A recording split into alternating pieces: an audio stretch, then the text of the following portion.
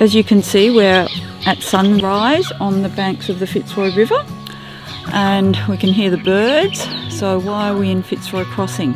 So Donna approached me up in the Kimberley and said, how are we going to encourage medical students and doctors to come up into the Kimberley? The need is massive, that's one thing.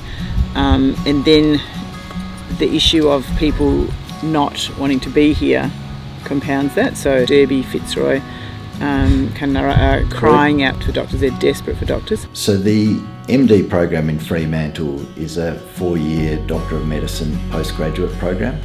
And the Kimberley trip takes place in the 2nd year and is really integral to our curriculum, which is linked to our mission to train doctors to serve the unmet need in rural and remote Australia. So this is our 16th year up in the Kimberley. It was definitely an early morning, so up at 5:30 at the airport, ready to fly to Broome. So you got a bunch of half asleep 2nd year medical students, but there was a lot of excitement, so we got on the plane together and took the sort of 3-hour flight to Broome. We've arrived in Broome and on our way to Derby. There's a lot going into it logistically when you're moving at the moment. We've got 65 students working with those sorts of numbers. We need to make sure our timings are spot on and the planning's shipshape.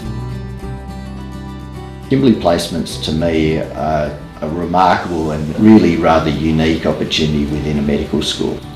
And we very much try and get the students to have an experience that gets them to better understand what it is like to live well outside metropolitan Australia. And as we just enjoyed our new home, there are people playing soccer, people who are just enjoying the nature, listening to the birds. Saturday night we all had dinner together on the tide flats and lit a big bonfire. You could see the horizon. It was a beautiful sort of setting, and you know, we all just sat together, even with the teachers, everyone was just relaxed. It was like sort of being on this holiday and you're just out in, you know, country WA, and it was a really, really nice night. And I think just being able to sit here and be in Derby and be here together, I don't know, I just felt warm. Not just the heat.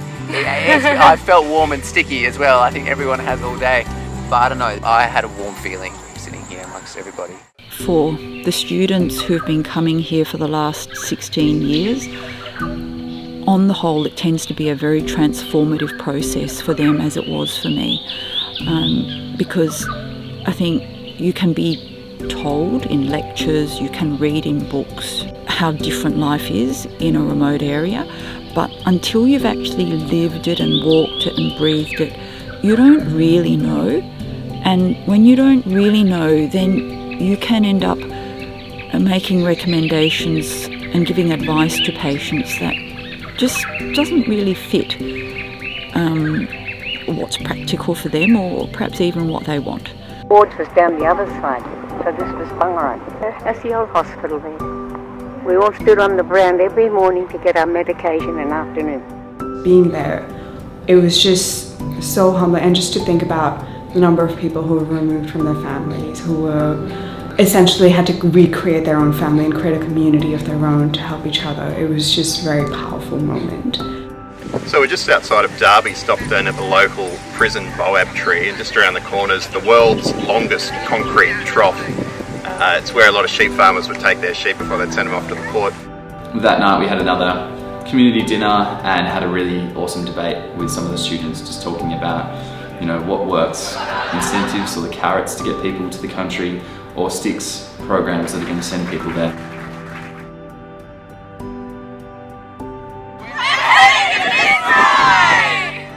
We came up before the medical school actually started. We had community meetings with people and said, this is what we'd like to do.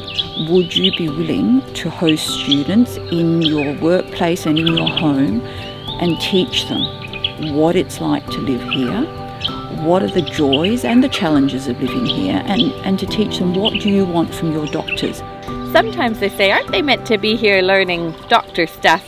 And we say, no, it's just about being part of the community.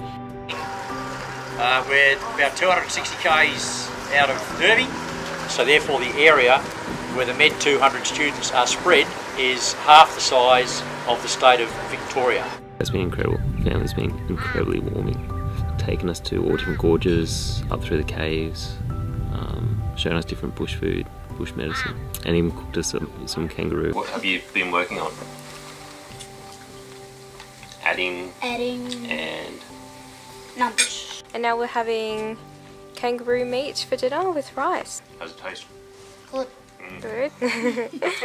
We want some of them to really capture their imagination and their hearts to consider actually going back and working there in the future. For a long time. So I think for me, having grown up most of my life in the city, having really had no rural experience before, all our placements at Notre Dame really helped open my eyes to what it'd be like to be a rural doctor. And I think without those experiences, I wouldn't be here today.